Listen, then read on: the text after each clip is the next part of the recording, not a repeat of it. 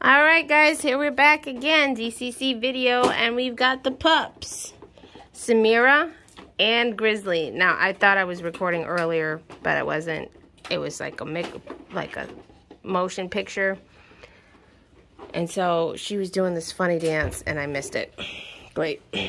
But while I'm here, hey Grizz, Chi-Chi Naughty time means crate time at night. So we've got our 2 crates here for the pups. Thanks. We got this whole new room set up for them. So it leads out to a sliding glass door, which leads out to the yard for them. Just let them out. We also have a back door. And, hi. See what happens when I try to take it. There she goes. She was doing a little dance with it earlier.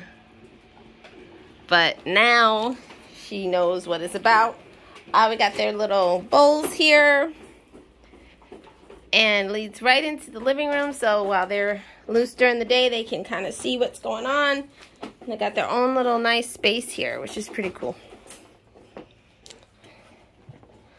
Also have a Honeywell air purifier.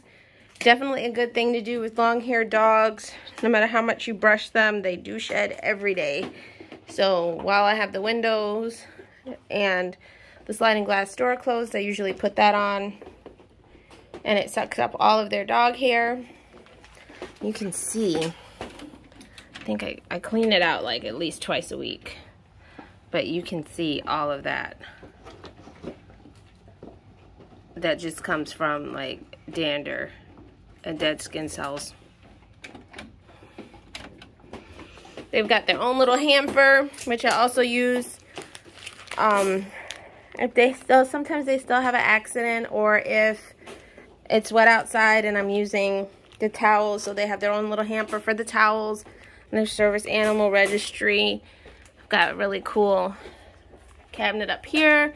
Everything from air freshener to their clipping kit, doggy bags, to their stuffed animal toys, and we got some treats up top.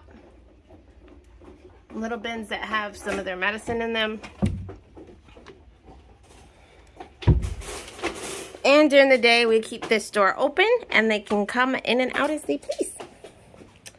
So this is what we usually do before bedtime. Get them all situated and crated. Little toy. They eat, walk, and then Chi-Chi Naughty time.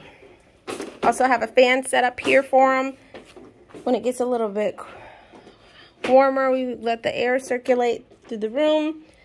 And we have a little tote in here that I keep their extra towels and blankets once everything's clean. Got some old collars and harnesses for when they have pups. Alright guys, it's really cool that we actually were able to have such a setup for the pups. So see you guys next time.